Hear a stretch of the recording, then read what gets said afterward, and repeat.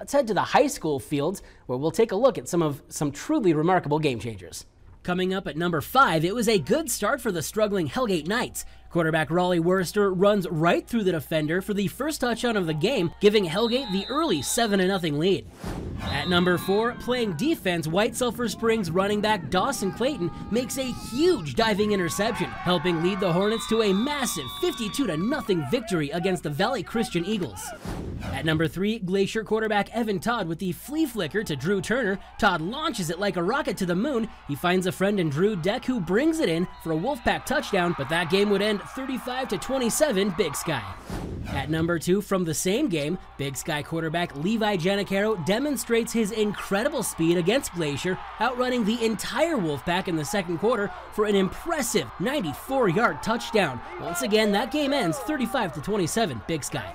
And at number 1, Butte Central quarterback Thomas McGee takes it to the left, but decides that's not the right direction. He switches fields and punches it in for 6, leading the Maroons to a 30-12 victory over the Blue Devils, ending Corvallis' season.